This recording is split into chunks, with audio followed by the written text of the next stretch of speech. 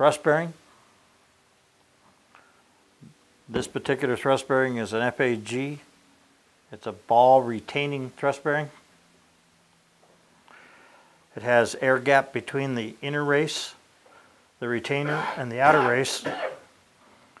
That allows for oil flow to pass through between the balls and the inner race right here. It's a very good bearing to allow stacking. So you can stack one bearing on top of the next bearing and get oil to flow very positive through both sides of the race and the outer race. I'm going to show you next a spherical roller. This is a little bit heavy, so bear with me here.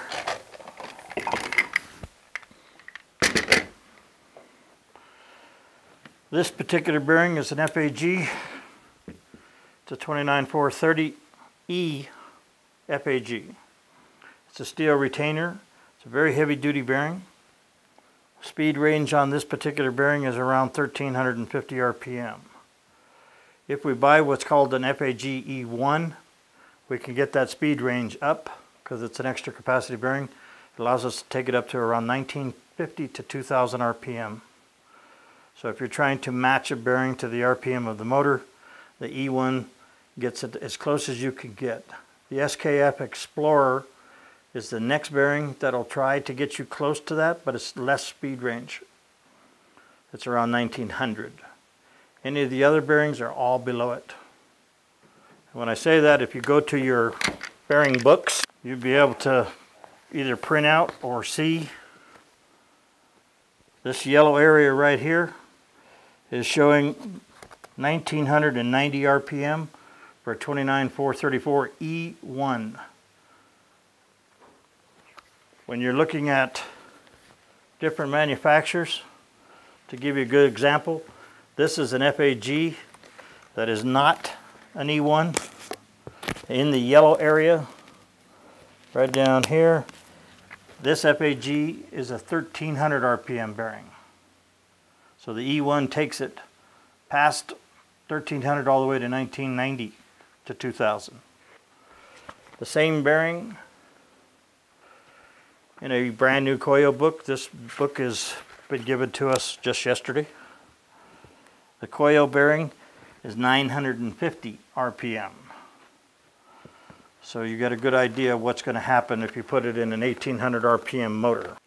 Okay, these are two thrust bearings that have been dismantled, as you can see.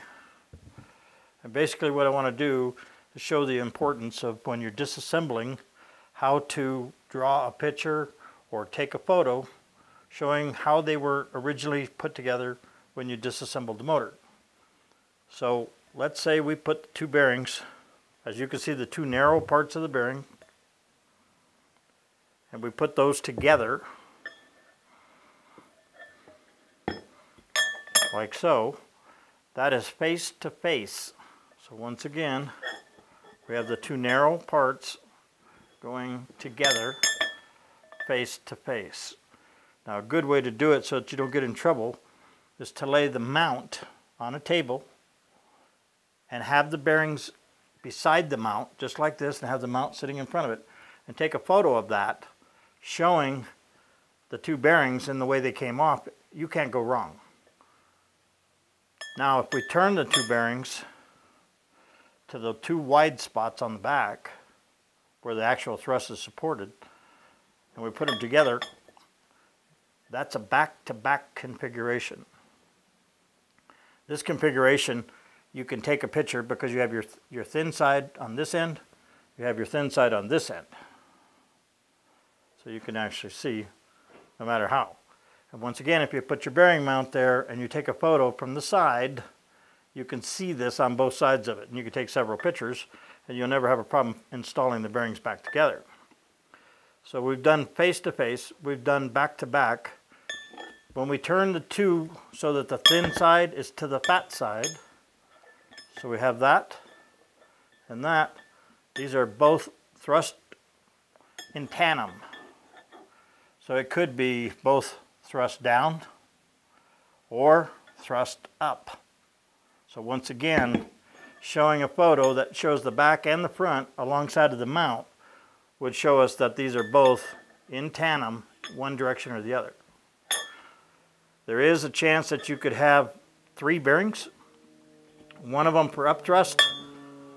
You could have 2 of them for down thrust. With the bearing mount in the picture, and this being the top of the bearing mount, you would be able to see all 3 of your bearings, show a little distance even if you want to, like this, and you have no problem reassembling the motor with anybody that's taken over after you.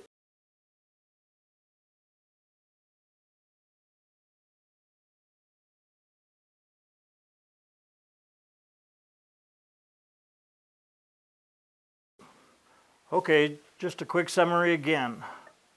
We have our back-to-back configuration, where they are back-to-back in this size. You can see narrow, see narrow.